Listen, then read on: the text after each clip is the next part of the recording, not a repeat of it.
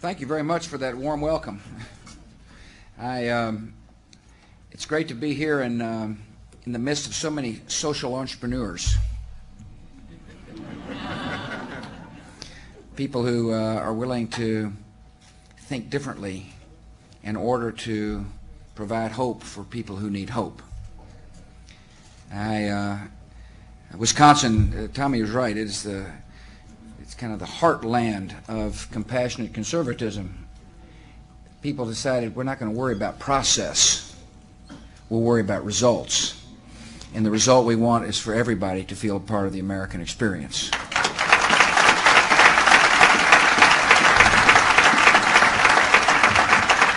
I'm glad I picked Tommy to be in my cabinet.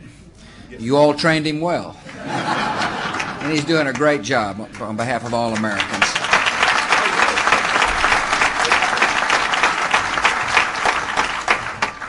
Bishop Patterson, I'm honored that you would travel here. Bishop Patterson is a leader. He is a person who has got a clear vision about the need for the private sector and the public sector to join together to help people who need help. And the fact, sir, that you traveled all the way here from the great city of Memphis, Tennessee, to be with us today is a tribute to your dedication to finding ways to improve people's lives. I'm honored you're here. Thank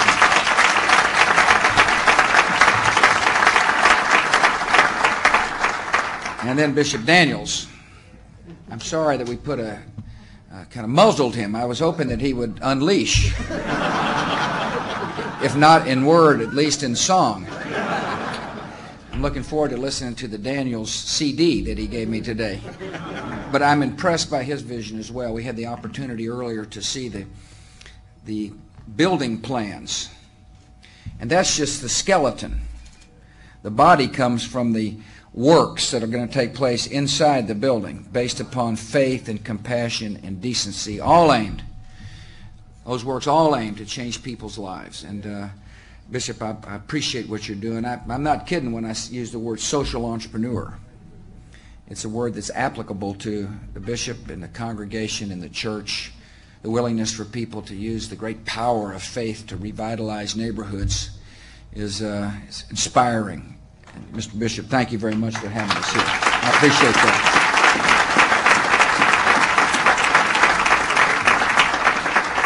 I appreciate members of the United States Congress coming today. I know Mark Green and Tom Petri are here. I'm honored you both are here, as well as the chairman, Chairman Sensenbrenner. Much of what I'm going to talk about in terms of the faith-based initiative those accomplishments which have taken place in Washington, in other words, the bill that got out of the House, he's responsible for. I appreciate you, Jim, very much for your leadership.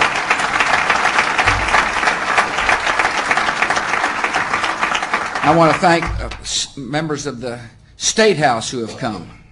Of course, the governor's here. I appreciate Scott, and I appreciate his leadership, and I appreciate his willingness to carry on the vision of welcoming social entrepreneurs into providing of aid and comfort to people who need help. I appreciate the Speaker being here and the Minority Leader of the Senate in the state of Wisconsin. Thank you all for coming today as well.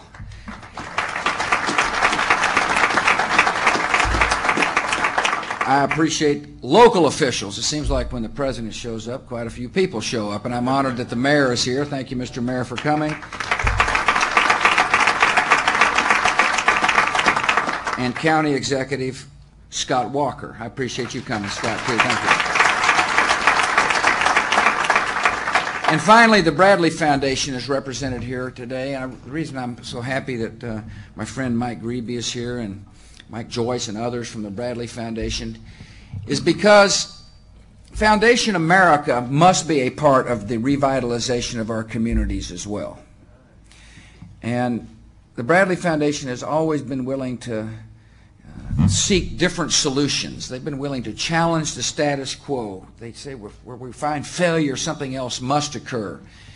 And the foundation not only has been kind and generous with its donation, the foundation also has been willing to help people think anew. And I appreciate you all coming. I'm honored you're here, and thanks for your good work.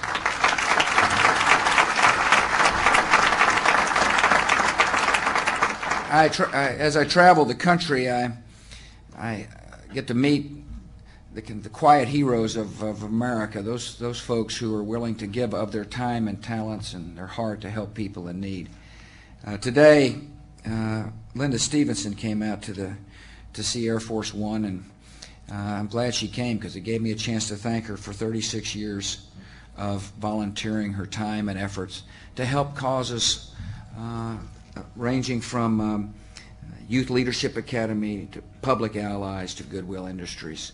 You see, the reason I like to talk about the individual hero is because America can change one heart, one soul, one conscience at a time, and while a person can't do everything, a person can do something to be a part of that. And thank you for coming, Linda. I'm honored you're here. Please stand up. Got you. Thanks for coming. Listen, we've got some big goals for America. Somebody asked me today, what should people feel like going into the 4th of July? I said you should be celebrating the fact that we live in America. And the 4th of July is our Independence Day. It is the day we honor our freedoms. And as we honor the freedoms, we're going to do everything we can to protect the freedoms. There are people that hate our freedoms. They really can't stand the thought that people are able to worship freely or speak their mind freely or to be able to realize their dreams regardless of who they are. They don't like that, and therefore they want to strike out at America again. And I want to assure you that we're doing everything we can to protect the homeland of America. We've got a lot of dedicated folks who work overtime all the time to run down any lead, any hint, any idea of anybody trying to do something in America. We'll react to it, because protecting innocent life is my most important job and the most important job of government at any level. We value life. The enemy hates life. We say each life matters. They say innocent life doesn't matter. And so we've got a big task at hand. The best way for us to secure the homeland, besides utilizing resources in an effective way to protect America, is to hunt this enemy down one by one and to bring them to justice. Is to find them where they try to hide and to bring them. Do you notice I say we're not going to seek revenge? This nation seeks justice because we love freedom.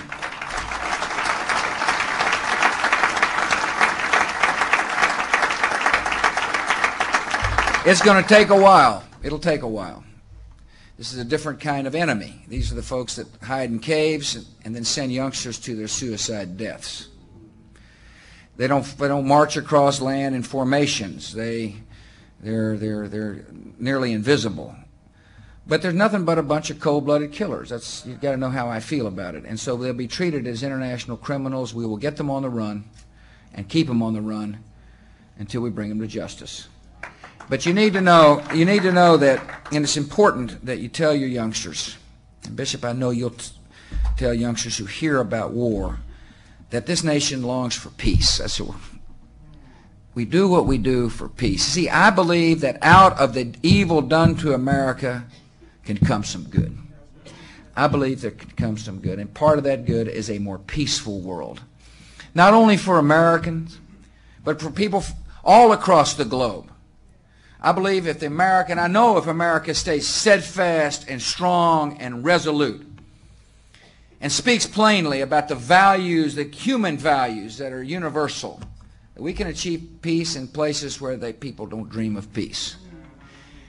And that's what I think can happen and will happen. And as we work hard to secure America, we've got to work hard to make America a better place. And that's what I want to talk about today. You see, it's one thing to make sure that we are secure. But we also have got to understand that in our plenty, there are pockets of despair and hopelessness. In our plenty as America, in our strength, our military strength, we've got to recognize there are some people in our country who wonder whether or not the American experience is meant for them. And so long as there's that despair and worry and hopelessness, this nation must do something about it. And I've got some ideas about how to do it. And that's what I want to speak about today, because it relates directly to what's happening inside the walls of this church. It starts with making sure every child gets a good education. Not just a few, Not just the ones that are apparently easier to educate, but every child. Every single child.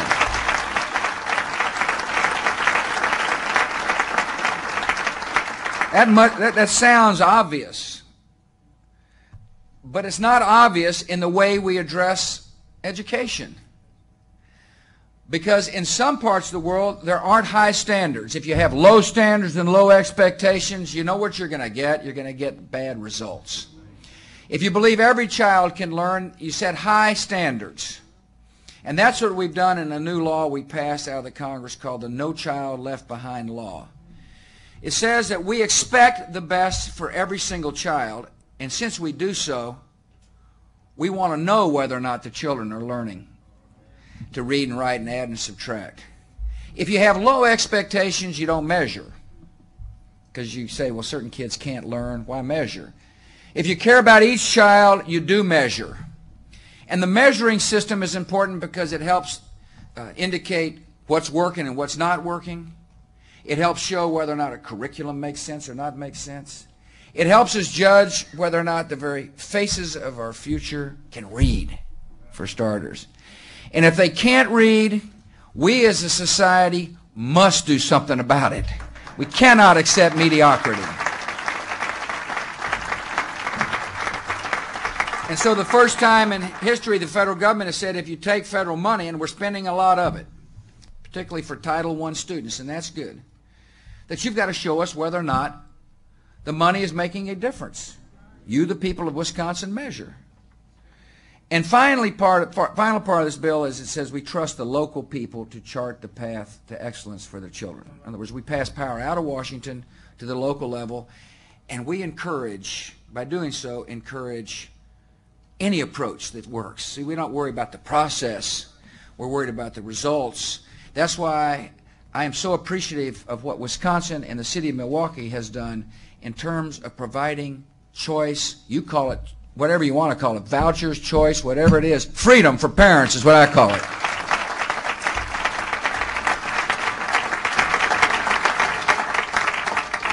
And the results are better as a result. I want to thank the bishop for having education as one of the cornerstones of this enterprise. You see, he understands what I know and you all know. If a child is educated, that child is more likely to be able to realize his or her dreams. An educated child is one much more likely to succeed. If you're worried about children going to prison, let's make sure that a child can read. That's the first step to making sure somebody can have a hopeful future. And the fact that this enterprise, I call it an enterprise, this fantastic operation has education within its building is a sign of clear vision. And I want to thank the Supreme Court for making a important decision when it ratified the Cleveland voucher program.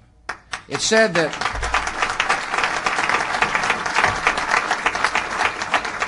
it was an important statement about let's focus on each child to make sure no child is left behind. Let's worry more about results and less about process. In the bill that we've signed this year, there will be 3.5 million children who will be attending failing schools. That's the estimate. They will be given, their parents will be given different options, public school choice or after-school tutoring. Could be very likely that someone will come here into this building and find an after-school tutoring program where the money follows the child so that the parent and the child can escape from the mediocrity.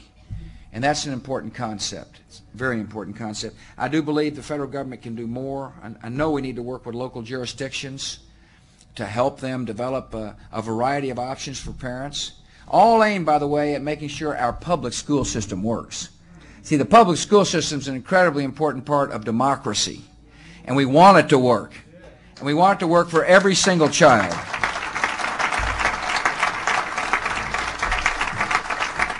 And so I think we ought to work for an education tax credit that will be a part of empowering parents to be able to make choices if they're dissatisfied with the status quo. We're going to make progress. We're making progress on education. It's an important progress to make. It's an important way to make sure America is not only a secure country, but a better country. There's another initiative that I want to speak briefly about, and that is home ownership. We've got a home ownership gap in America. 75% of Anglos or white people own their homes. Less than 50% of minority own their homes. That's a gap that needs to change. And so my goal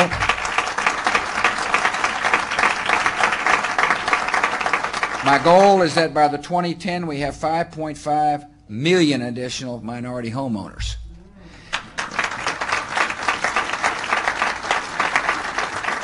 There are ways the government obviously can help. One is to help people with their down payment. People think about owning their home and they say, I can't afford the down payment. Forget ownership. I'll just continue to rent. And so we're going to have federal monies available to help people afford the down payment so they can make the first big step into home ownership. Secondly, we will work with the tax code to provide tax credits so that affordable new homes can be built, for example, in this neighborhood, so that people, low income and moderate income people, will be able to have a new supply of homes from which they can choose and purchase if they want to own a home.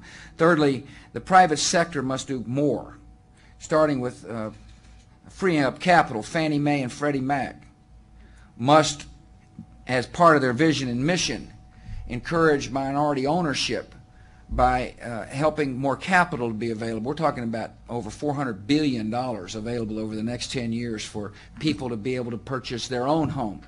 And finally, in the budgets we've submitted, and I'm confident Congress will pass, there's money for education. I can see, for example, I know the bishop has got a vision for home ownership in this neighborhood. I could easily see a desk or an office here where people who have never bought a home can come and become educated about what home ownership means. I mean, you pull these contracts out. You pull the contracts out, the print is about that big. Old guys like me can't even read it with my reading glasses on. And people get worried about it. Why am I going to sign all this paper? What does it mean for me? We've got to help first-time home buyers understand what it means to own a home, the obligations, the opportunities in the future. And part of the money that is available from home ownership education is that will be administered by faith-based institutions. Another initiative that Tommy mentioned that makes sense in order to make sure America's a better place is welfare reform. Welfare reform to me means liberation from dependency. It means we realize each person matters, and if we can help people find work, it means there's dignity.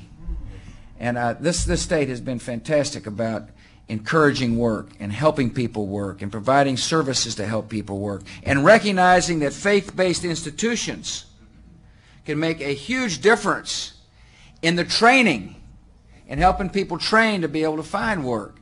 Again, I want to thank the bishop. You're beginning to get a picture of why I've come here. I'm talking about education and home ownership. Now I'm talking about job training, all of which takes place here within the fabric of this institution.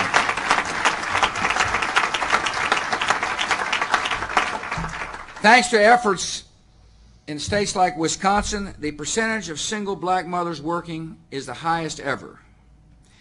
And poverty amongst black children is the lowest ever. That's because people have found work. Today, Secretary Thompson announced that the Department of Health and Human Services is awarding $200 million in bonuses to states that have performed best in helping people move from welfare to work. And Tommy's already probably made this announcement, but 14 million of the 200 million have gone to the state of Wisconsin, which shows that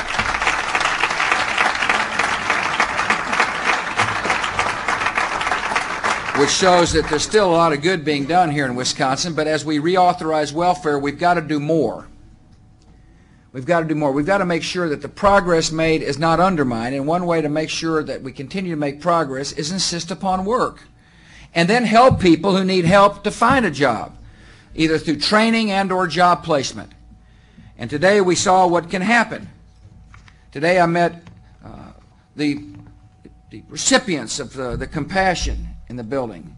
One lady had been on welfare for a while, now owns her own business. Isn't that right?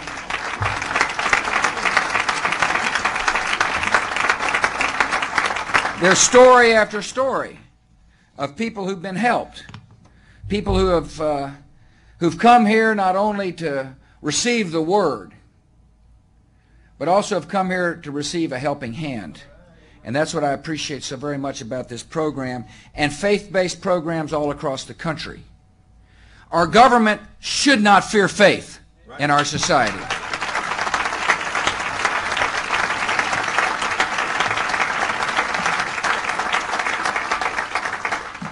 Just ask Annette Williams, mother of Ford, been on and off welfare. She's the owner. She's owned her own business for 4 years. Or Essie Lee. She'd been on welfare. She lost her job. She came here as a single mom. And by the way, being a single mother in America is the toughest job in America. It's the hardest work. And she came with a 12-year-old child. She got job training. She had counseling. And she's now gainfully employed in a catering business. In other words, the folks came here to obviously receive the comfort from the comforter, but they also came to receive a hand from people who want to help them.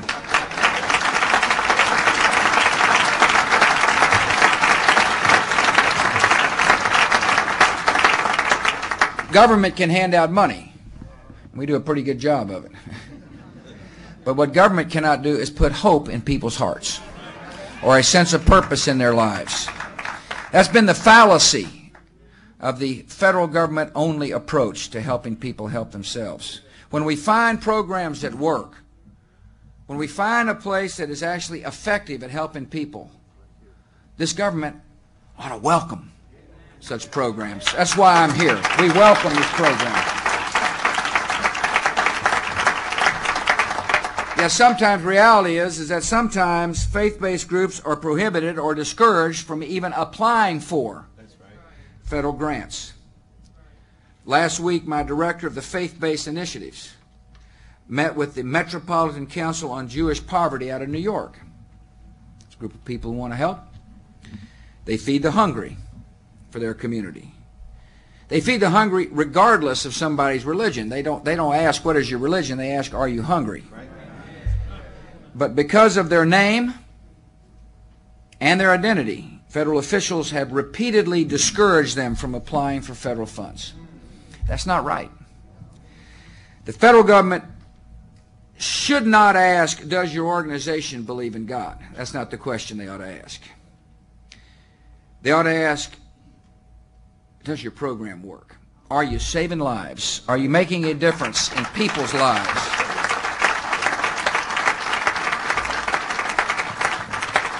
We'll ask for accountability. Of course we'll ask for accountability. We should ask for accountability, whether it be taxpayers' money or donations in the plate.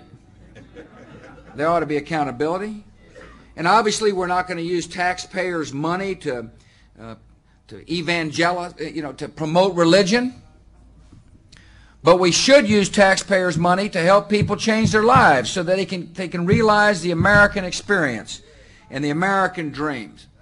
We got to get our federal agencies to remove regulations that discriminate against faith-based groups. I've told all my cabinet officers that's what I expect to happen in Washington, D.C., and I want to thank Tommy for leading the charge on this.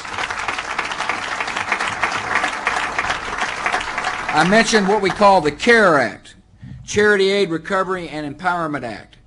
That's the act that passed out of the House. And let me tell you what this act will do. One of the key principles is there's equal treatment. Organizations that have a religious name or religious icons on the wall, like a cross or Star of David, should be welcomed partners in providing for the poor. That's one of the principles. It also encourages donations to charitable and faith-based organizations. Right now, non-itemizers don't get to deduct charitable gifts.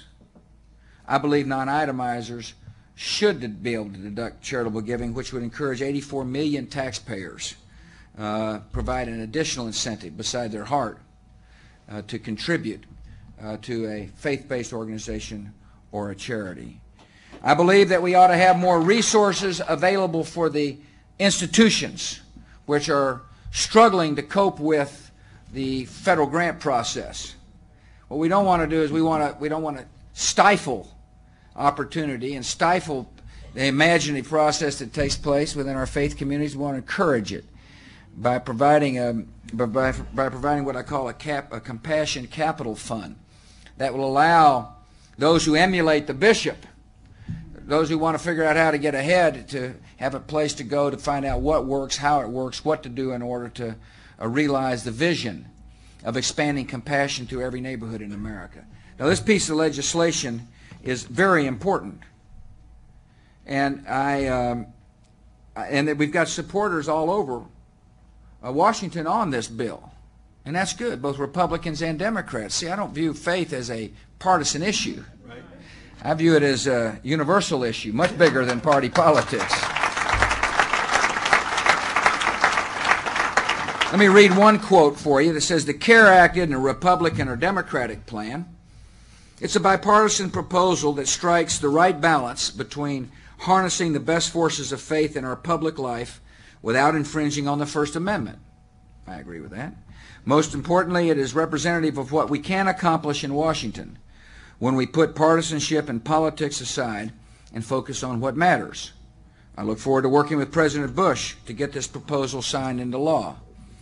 The author of the quote was Senator Tom Daschle, and I appreciate his support for this initiative. I look forward to the Senate getting the bill out of the Senate as quickly as possible, any differences reconciled with the House, and get it on my desk so I can sign it, and we can get forward with the goal of making sure America is better for every citizen who lives in this country. The indecency which you find right here is what defines the true face of our country. We recognize that there are people who hurt, and we want them to be healed. We recognize people are hungry, we want them to be fed. We recognize people can't read, and we want them to read. That's our focus. Out of the evil done to America can come incredible good, because this is a great nation full of decent and loving and honorable people.